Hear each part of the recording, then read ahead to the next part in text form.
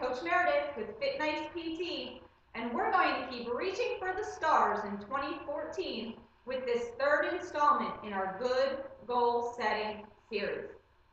We've already covered the first two letters in our SMART acronym, S for specific and M for measurable. So let's move on to the third letter, A, which stands for attainable. That means we want our goals to be something we can reasonably expect to accomplish.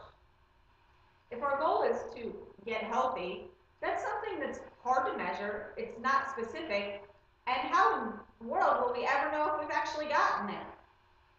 If we don't know we're getting somewhere, we'll get frustrated and lose motivation.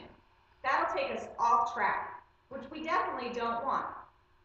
By setting attainable goals like, I want to run 5 miles, or I want to lose 20 pounds, those are things that are definitely attainable. We know for a fact when we can run 5 miles or when we've lost 20 pounds. So make sure that your goals are something that are attainable and keep up the good work. I'll see you soon.